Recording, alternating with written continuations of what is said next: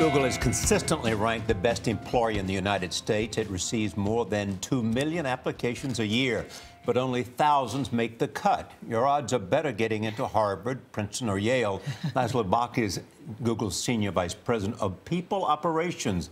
That is another term for human resources. His new book is titled Work Rules, Insights from Inside Google that will transform how you live and lead. Laszlo Bock, welcome. Thank you so much for having me. My book is somewhere else, but here. You can use mine. Oh, thank you. I should have asked you. No. Tell me about the Google culture, because at essence here is the culture that you think will attract the best people. Yeah, well, the culture from the outside, you look at it and it looks like beanbags and lava lamps and free food, and that's all there is to it. But from the inside, there's actually a lot more, and you could take those things away and it would still feel very much like Google. It boils down to three things. One is a mission that matters, and I know that sounds a little trite, but this mission of organizing the world's information is compelling because it's aspirational. It's not about shareholders, it's not about money, it's about how can we make the world better. The second thing is transparency.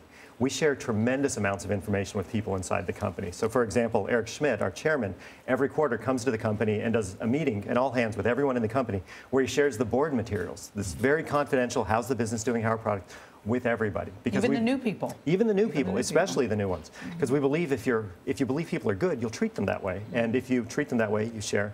The third is voice. And this is the idea that employees are allowed to actually shape the company, and not just allowed to, but it's part of the responsibility of being there.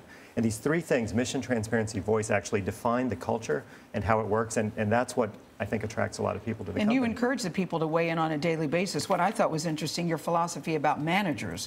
Google managers cannot decide unilaterally whom to hire, whom to fire, how someone's performance is rated, whom to promote. What's the point of being a manager? Those are all the things you want to do. Yeah, I know. Well, that's what a boss does. Yes.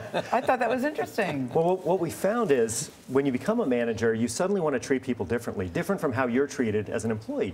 As an employee, you want freedom. You want people to sort of, encourage you, support you, coach you, create opportunity, clear bottlenecks. But when you're a manager, you suddenly want to control, right? And manage pay.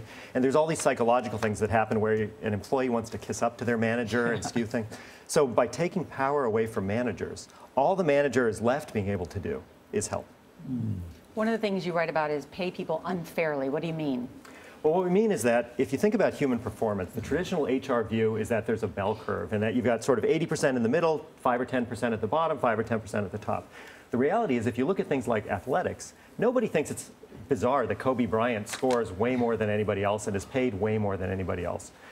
But that's sports. If you look at human performance, whether it's people who've won Academy Awards, people who are elected to elected positions, people who work in companies, salespeople, finance people, the range of human performance is way wider than we normally and intuitively think. Right, so you say judge people on performance. Yeah, absolutely right. Yeah. Before we go, I want to get to this. So let's assume you want to go work for Google. Yeah. What is it that you need to have, and what is it you need to emphasize to increase your chances? To get your attention. Yeah.